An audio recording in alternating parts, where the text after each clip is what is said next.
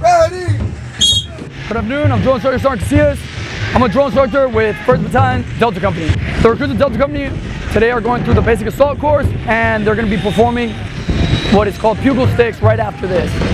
So that benefits them in the way that they're able to wear flak jackets and Kevlar in order for them to feel what it's like to be in an actual combat zone. There's noises going around, loud noises, in order for them to kind of see what it feels like to actually be in a combat zone. They're going through rigorous terrains, they're low crawling, they're going through bridges, they're going through underneath barbed wire, anything to help them in order for them to accomplish the mission. They're moving from objective to objective in what are called buddy pairs or fire team formation. When they get to the Pugil sticks, most of these recruits have never fought or had any type of confrontation with any other person. So this will help them in the future when they actually go into a combat zone or even get into a fight to protect somebody, their buddy to the left or right.